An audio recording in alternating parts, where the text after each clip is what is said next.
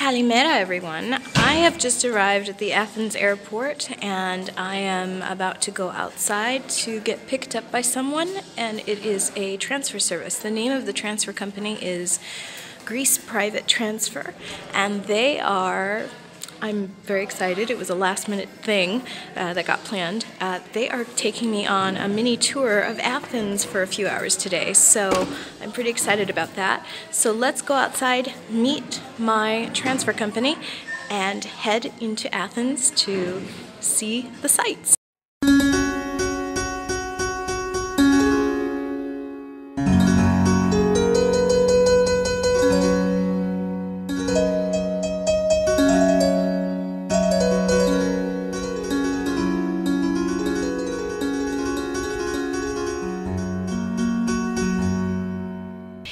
Okay, I just got into the van with the driver, and he tells me that in 1 hour from now they have a surprise for me, which I'm anxious to see what this surprise is, of course.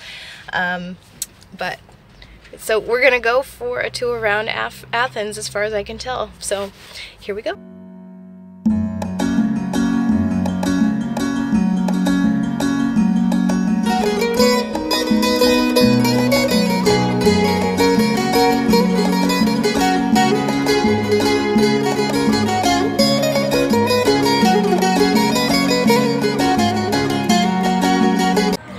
Okay, so I fell asleep in the car, and we've been driving for about 30 minutes, and I woke up kind of in a fog, and he told me I could use the bathroom in this restaurant. So I went in. I'm totally like in my own little world, and as I'm coming out of the bathroom, I see this.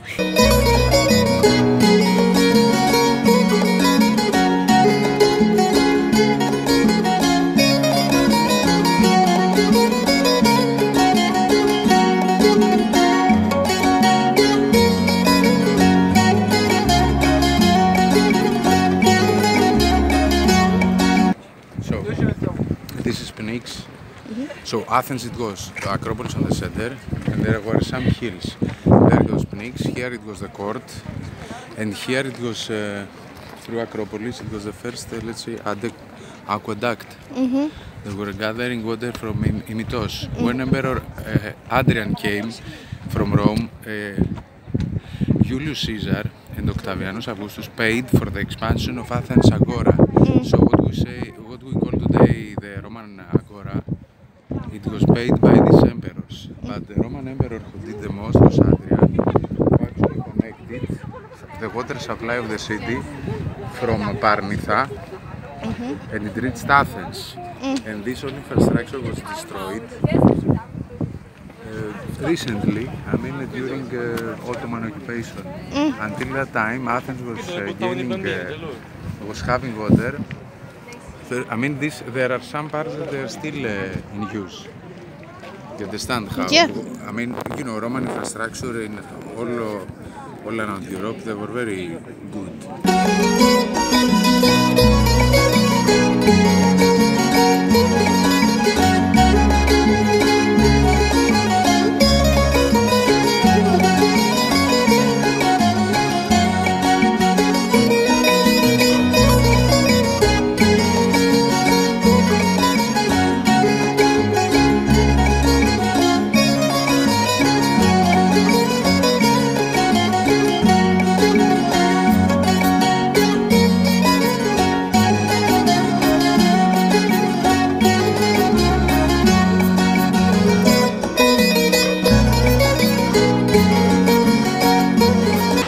Kalimera everyone! I just arrived at the Athens International Airport here in Greece, and I got dropped off by the transfer company.